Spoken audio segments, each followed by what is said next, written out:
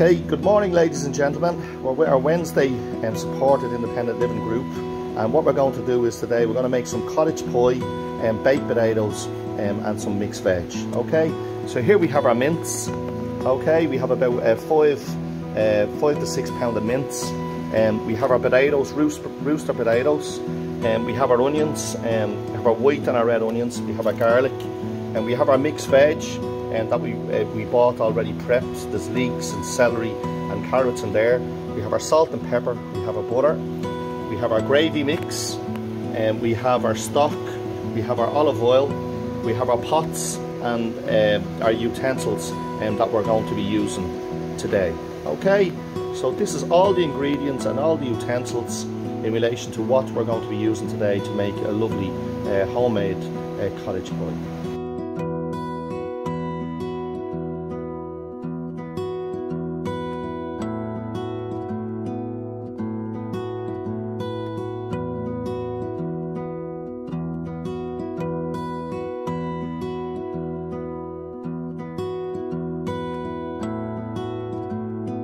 So the very first stage, what we're going to do is we're going to prep up our veg. We're going to peel our onions, we're going to peel our garlic, and we're going to peel our potatoes, and we're going to get ready for starting off with the cottage pie. Here we go. We're after peeling our onions, and we're after just crushing the bulb of garlic, and we've turned it into cloves. We peeled the garlic, so we just topped and tailed the garlic and the onions and just took the skin off them. So then we've cut our potatoes into quarters, and this is our potatoes that are going to be for mashing. So our potatoes are peeled, cut up and ready to go. So what we're going to next stage is now we're going to chop up our onions, and we're going to crush our garlic. Ladies and gentlemen, we've crushed our garlic with our knife. We've finely chopped our onion. So our veg is all prepped up and ready to go. So the next stage is now we have our kettle on with boiled water for our potatoes. We're going to put our stock on with the boiling water with 2 North stock cubes for our mince. Our garlic and onions are ready, and we're going to put some of our potatoes into the oven for baked potatoes. Okay, so we're going to start the cooking process now. We're all prepped up and ready to go.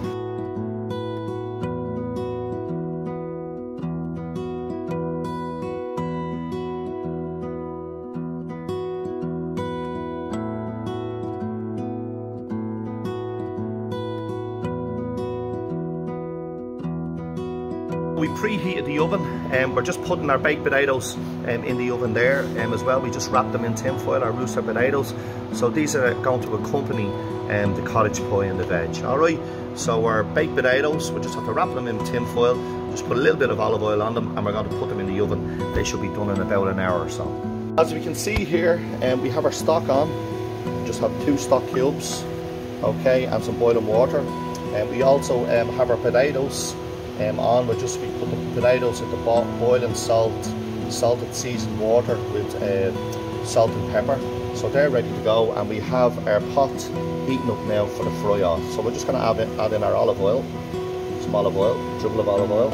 Okay, should be hot, and then we're going to add in our onions and our garlic. Okay, so we're just going to add our onions and garlic. Saute them off. Okay, good so. So a nice little bit of flavour going on. Okay, I'm going to infuse the onions, flavour out of the onions and the garlic. Okay, and then what we're going to do is now we're going to add in our vegetables, our celery, our carrots, and our leeks. Okay, so we're just going to give that a good stir up. Okay, and then when that is sauteed off, we will add in our mince. You can see there our veg is all sauteed off. So the next phase now is to add in our mince. Okay, so we're going to add in our mince. Okay, we're going to give it a good stir up, and we're going to fry off the mince, saute it off. Okay, so we're going to give it a good saute off.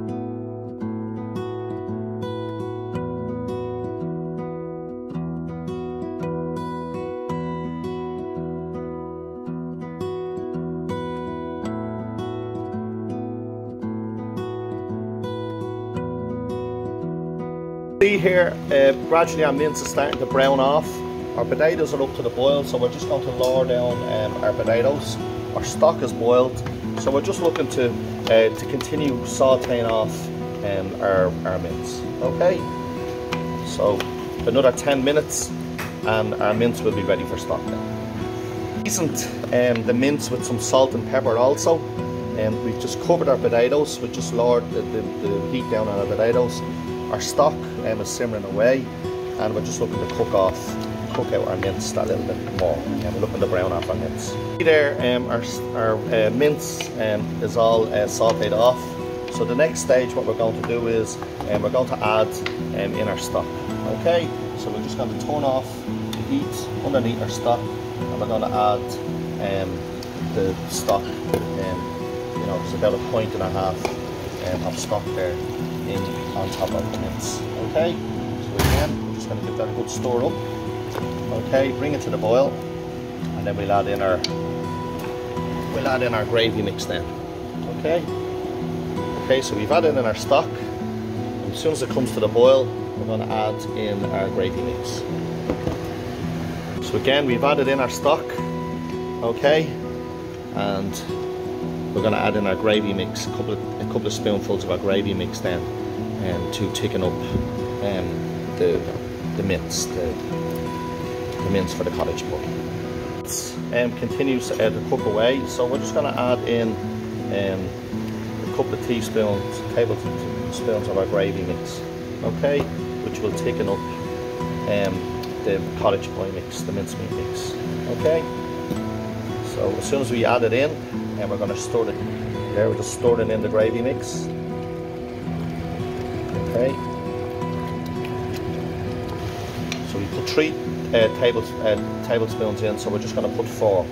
Okay. So there we go. There's 4 tablespoons of gravy mix. It's important to use a good gravy mix, and Knorr would probably be the best gravy mix to use. Okay. So there we go. We're just going to bring that up to the boil, let it simmer, let it thicken up, and then we place it in the tray then. See our potatoes, we have some roast potatoes and we have some baked potatoes in the oven there, and they're nicely cooking away. They're going to, we're going to serve them with the cottage pie.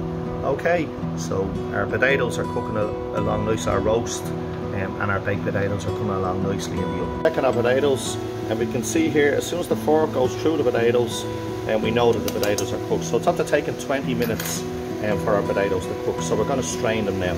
Okay, our cottage pie mix is ready to go into the trays. Okay, so we're just going to strain our potatoes and let them dry out, and then we're going to start putting the cottage pie together for the oven. Okay, so strain the potatoes, let them dry out, and we're going to mash them then. We have our butter there melted. Our potatoes are strained, so we're just letting them dry out just for a couple of minutes, and then we're going to add in our butter, and we're going to cream our potatoes. So you can generally use a potato masher or a whisk. I'm going to use a whisk today. So we're also going to just add some seasoned salt and pepper to the potatoes, and we're going to cream them, and then to be ready for the topping then for the cottage pie.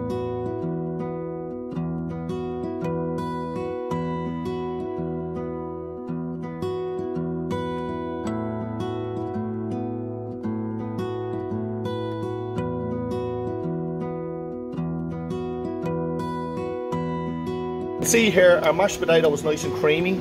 Our cottage pie mince is ready to go. So we're going to start putting the cottage pie together now. Our mash is nice and creamed, and our cottage pie, our mincemeat, is cooked in our gravy. Our mince into our tray. We're going to do a big one, a big cottage pie, and then we've just 3 small ones. Okay, so we've 2 individualised, a medium-sized cottage pie and a large one. Okay, so we just ladled the mince into the dishes, and what we're going to do is we're just going to let it settle now before we start putting our mash in. Put our potato on top of our mince. So what we're going to do is now we're just going to give it an effect now with a fork.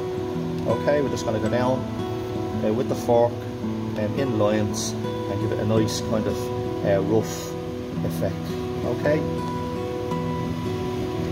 so this gives it a nice effect. Goes down straight and then go back forward, and it gives it a nice effect, and when it's cooked down.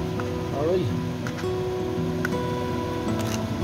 Okay, so again, I'm going to go down here with the fork, some lines, just gently bring it down, around, and then just going to give it a kind of a peaked kind of effect.